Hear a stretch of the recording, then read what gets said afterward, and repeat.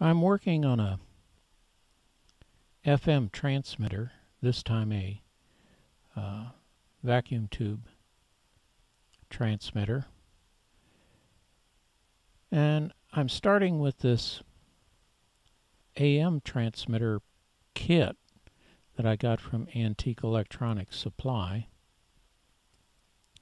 And rather than mount it on a board, since the frequency is going to be quite a bit higher, I decided to put it in this metal box.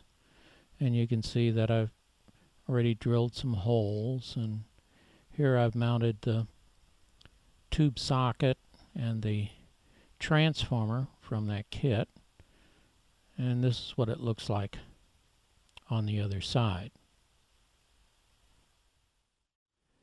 I'm going to need some parts for this FM transmitter, and several years ago I bought this very cheap radio. It was on sale. It works, but my intention for buying it was to eventually use it for parts, so now's the time to do a little harvesting from it.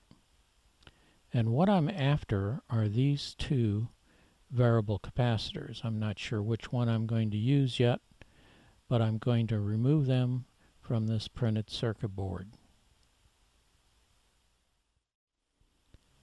I have started building the power supply,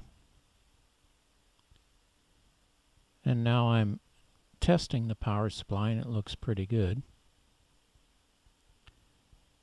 And all these parts here, I wasn't really quite sure where I was going to locate them, so I just started putting the parts on the tube socket and took a look at where the power and the ground was, and that's how I ended up with this configuration.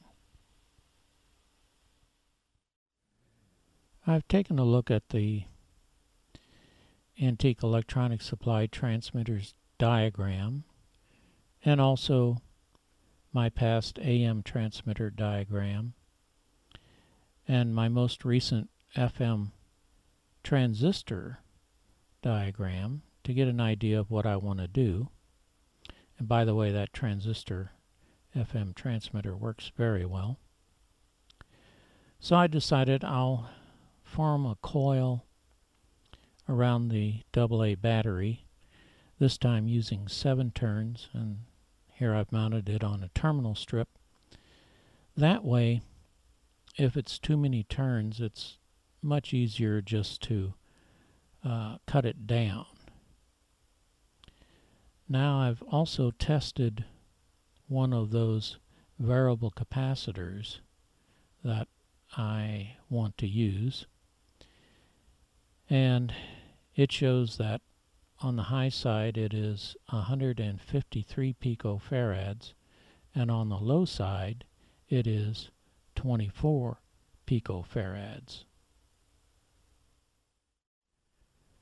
I've gotten the project far enough along now, and I have quite a bit of stuff soldered in, but as you can see, I've got quite a few alligator clips here. And the most important of the alligator clips is the one that goes to the coil.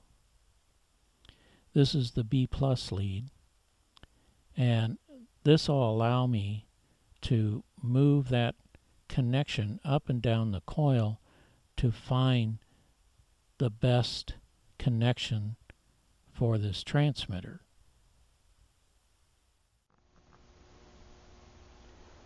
I thought I'd show you this project so far. I've been experimenting. You can see lots of alligator clips, very useful. And I've been moving the B+ along the coil here to where I think I get the best results, but I'm not real sure yet. The tube's warmed up. Here's my FM radio. Really tough on us. It would take money away from local business. People would just be more in a box. There it is right there.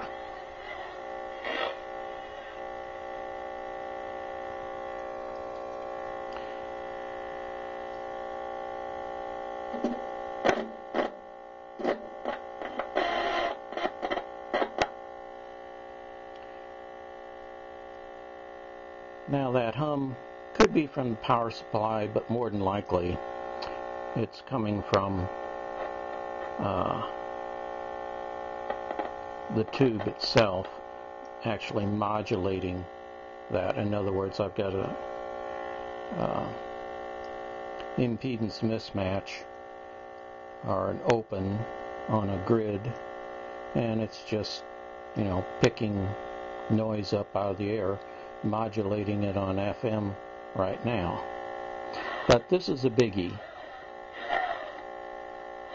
Just getting it on the air is a real good start.